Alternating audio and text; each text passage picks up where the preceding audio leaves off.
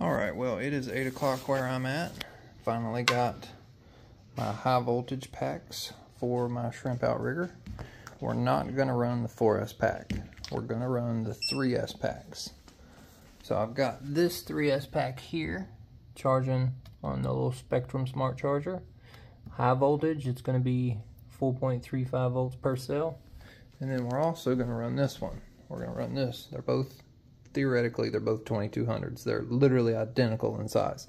This one's just 4.2 and that's 4.35. So we're going to take them out to the pond. We're going to run this one first, do some ovals, test top speed. Then we're going to test the high voltage pack, do some ovals, test top speed. Alright, I'm running out of daylight, so we're going to see how fast we can get this done. But it honestly, to me, it's perfect timing because the sun's not out and it's not too terribly bad. Cool.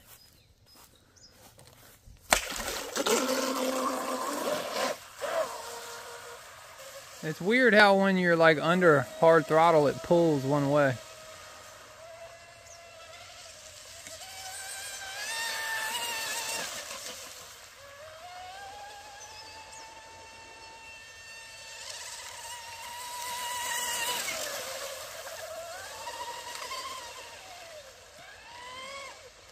I still ain't been able to get on at full throttle. That was a full throttle hit right there, just a little bit. All right, I'm gonna adjust my trim back. That's weird. Okay.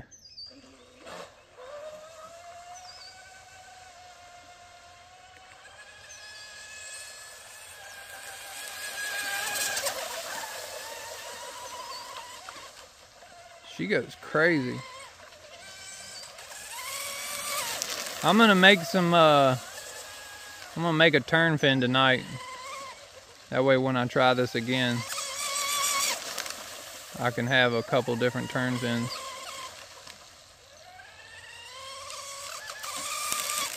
She is rolling, dude.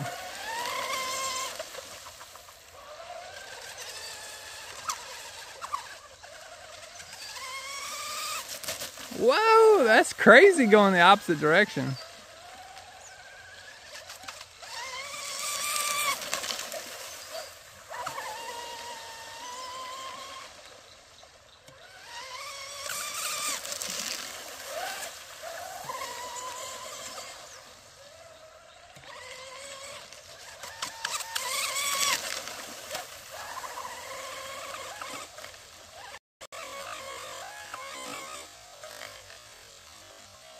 Wow, she picked the whole front of the boat up.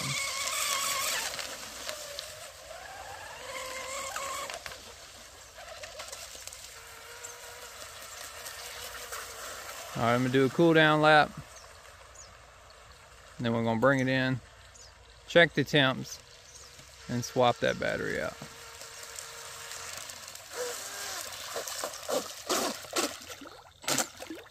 Ah, hung some grass. That right there goes to show you how nasty the pond is right now. It's absolutely disgusting. Ah, gross.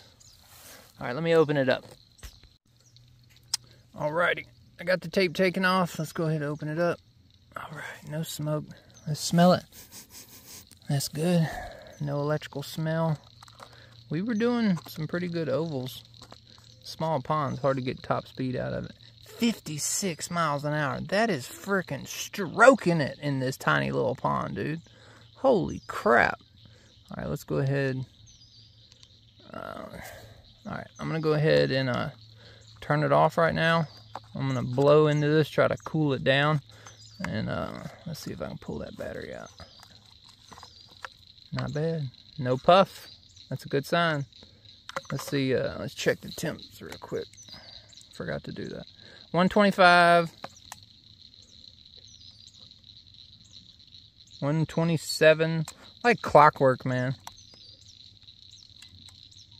And then 126. So everything still runs at 125 degrees. That's perfect. All right, let's go ahead. We're gonna let it cool down for about 10 minutes and then we're gonna run the high voltage pack. Okie dokie. SMC 2400, 2200. So theoretically, this would be the 2400 since it's a 4.35 volt. So we're going to be sticking this in. Fits beautifully. It's actually slightly smaller than the HP. This is an 80C, that's a 75C, but this is slightly bigger, just ever so fatter than the HV pack. Let's get it. All right, well, the sun's going down and the frogs are coming out. All right, high voltage pack 3S, let's get it.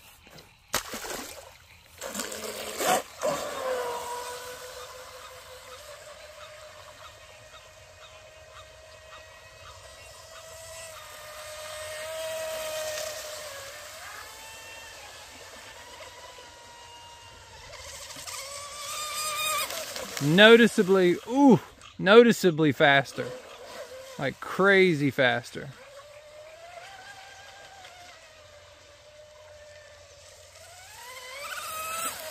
Wow, holy crap. Definitely in the 60s. Oh my God. All right, I'm gonna do 2 more laps and then I'm gonna let this thing cool down since we're pretty much doing back-to-back runs here.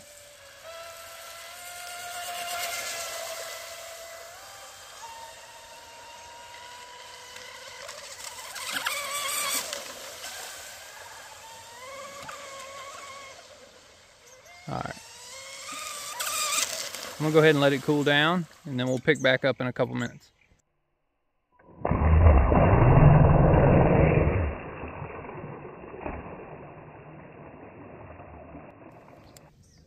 All right, it's been a few minutes, let's get it.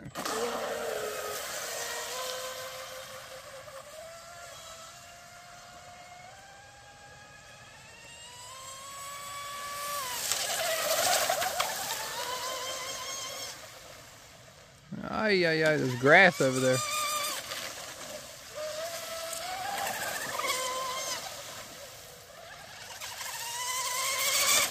Ooh, boy.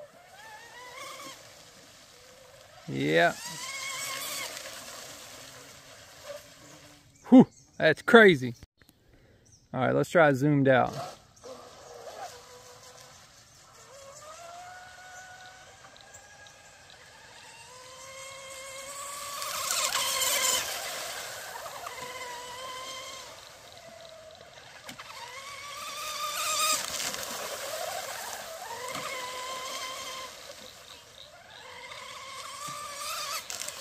Wow.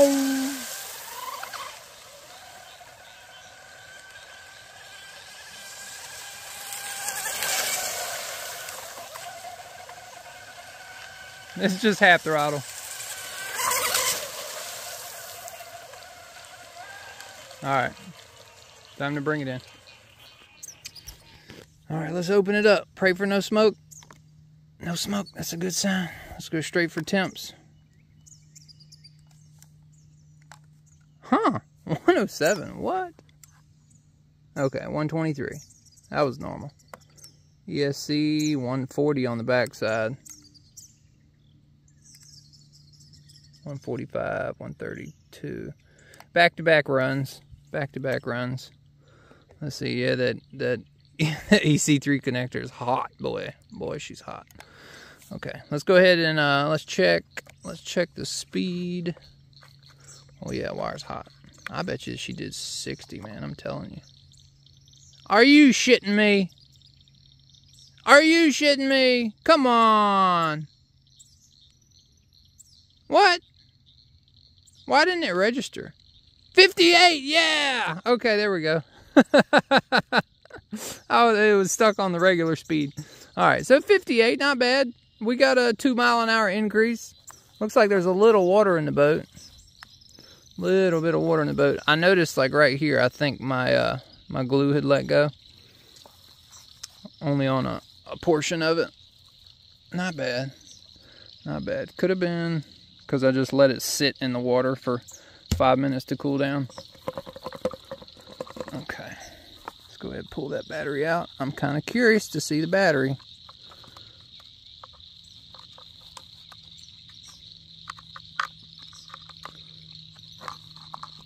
Let's see. She's just hard to pull out.